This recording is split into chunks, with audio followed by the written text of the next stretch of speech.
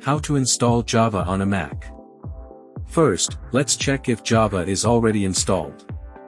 Open Terminal and type Java-version. If it says no Java runtime present, you're good to go. Now, open your browser and go to oracle.com/java. Click on the latest Java development kit, also called JDK. Download the macOS installer, the file ending with .dmg.